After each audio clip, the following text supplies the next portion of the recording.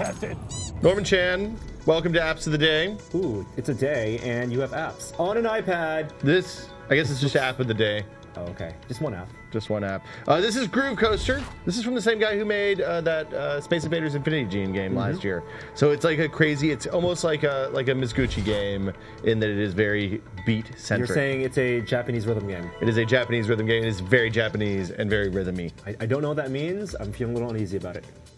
Well, enjoy. The idea is that you ride a coaster and you tap to make the groove happen. So you're some type of...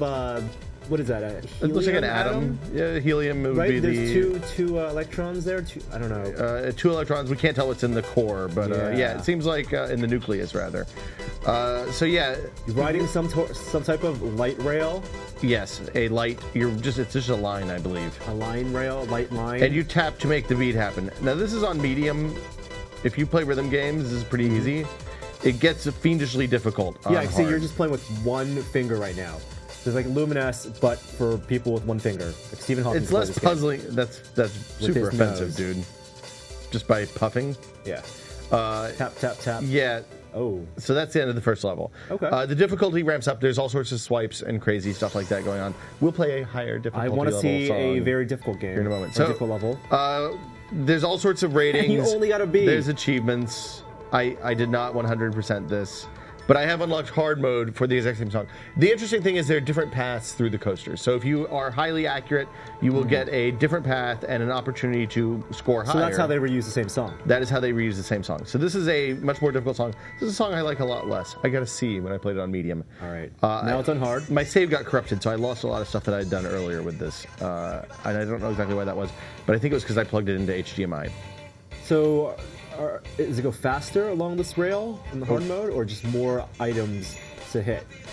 More items, different types of items. I do like some that of them will move in off the line. It's kind of the line is in 3D. It's not just a 2D space, so you can't necessarily tell how close these dots are. Yes. Until the perspective changes. There's a lot of that, especially on the higher difficulty levels. And like I said, your accuracy matters because it changes the direction of the rail. Oh shit! It changes the direction of the rail. One of the other things that happens is you can ad-lib. I just did that. As long as you stay on the beat, you'll get bonus points for ad-libbing in between the beats. Wow. Very visual. Yeah, if you are into recreational enhancements, this might be a game that you will be into. So this is only for iPad? I feel like this is a game that could work really well on iPhone also. I'm not sure. I think this is actually universal. Okay, that's good. It'll be on the little thing at the bottom of the screen right now. You're going to hear all this song, it's like in your head the whole week. There are a lot of songs in this game too. That's the other thing is there are a ton of levels. I played pretty much like an hour and a half straight last night and didn't see the end of the levels.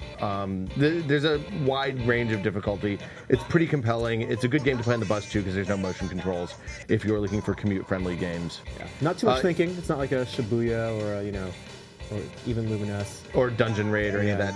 You're just tapping. The thing about this is you do need to have music on because it's impossible without music. Right. And if you have no rhythm, you are not going to like this game at all. Oh, it's an awful lot of misses. I know. I couldn't get the beat right on that.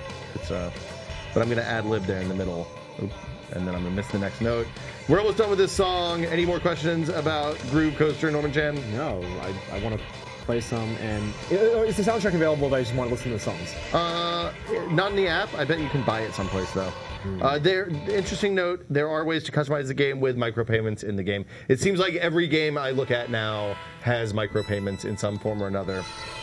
I'm not a huge fan of that. Other stuff that changes, you can change your avatar, which gives bonuses, either makes things easier or more difficult or lets you generate more points. Let's see if we can go there. So there's a bunch of different avatars. You unlock more as you go. I want to be a neon atom. This is the Spark avatar.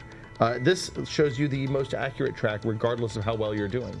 So it's going to way to increase the difficulty. Some of them give you more points. There's a bunch of other stuff. There's skins and all sorts of other things you can unlock. It's a pretty deep game for something that is a very simple mechanic. I quite like it. Patrick Klepek recommended it. Props to Patrick.